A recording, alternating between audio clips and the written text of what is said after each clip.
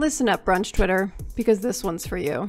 I get it. The last 4 years have felt basically like drowning. Your every waking moment has been haunted by the threat of Trump's next awful tweet, whether it's plunging us into World War III or just getting people to drink bleach. But now, Biden is the winner of the 2020 election, and you just can't wait to relax and get back to the way things were. But I have news for you. In the words of AOC, we can't go back to brunch. We still live in a country where 70 million Americans voted for Trump, even after everything he did. Joe Biden's America is not guaranteed to be a safer place for people of color, immigrants, LGBTQ folks, the unhoused, and countless others. Just like how this country wasn't a safe place for many in the Obama administration as well. Now that the Biden-Harris administration is in power, it is our duty to hold them as accountable as we held Trump. Voting is not enough and never has been enough. Trump was never the final enemy. All of those long-standing problems, the Electoral College, voter suppression, misinformation, foreign interference, are still gonna be there after he leaves office. If you're already feeling paralyzed and exhausted by all of this though, I get it. But there is hope. Outrage over Trump has led to incredible grassroots movements, all of which are combating a lot of these crucial issues and even helped Biden eke out a victory. More and more everyday people outside of the establishment of politics are getting involved in our government, and they're winning. I know we're all tired, but we need to keep caring about politics this much because when we do, we make our government more grounded in the day-to-day problems of everyday citizens. At the end of the day, we just can't risk going back to sleep. Not when we know what it's like to live through a nightmare.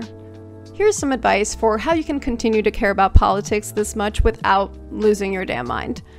1. Truly appreciate your victories. In 2020, voters elected the first Black congresswoman to ever represent Missouri, and the first trans state senator, and the first 2 openly queer Black congressmen. That's huge, historic, and there were also tons of amazing local measures that passed as well. California restored the voting rights to millions of formerly incarcerated citizens. The legalization of weed passed in 5 states, and in Oregon, they decriminalized all drugs. 2.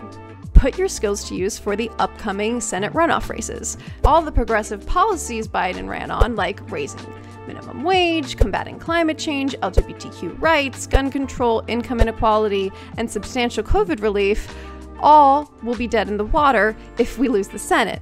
Whatever your skills are, you can channel them for political causes. 3. Get involved with local political groups. Join community organizers who are dedicated to making your neighborhood a better place for everybody to live in, like your nearest Black Lives Matter chapter. You can also look into community fridges, co-ops, gardens, and mutual aid groups that you can get involved with. 4.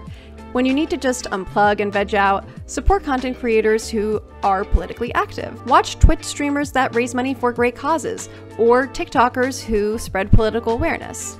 5. Reach out to loved ones who have fallen victim to conspiracy theories and misinformation. It's a hard but ultimately really rewarding way to reach your hand out. 6. Stop doom scrolling. You don't need to be endlessly scrolling on Twitter in order to stay politically active. Instead, sign up for newsletters from your favorite activists and organizations, and listen to podcasts that keep you up to date on all of the important information. Instead of fantasizing a world where you can go back to brunch and safely leave politics up to the politicians, imagine caring this much about your government because it makes you proud instead of angry. Now, isn't that a nice fantasy?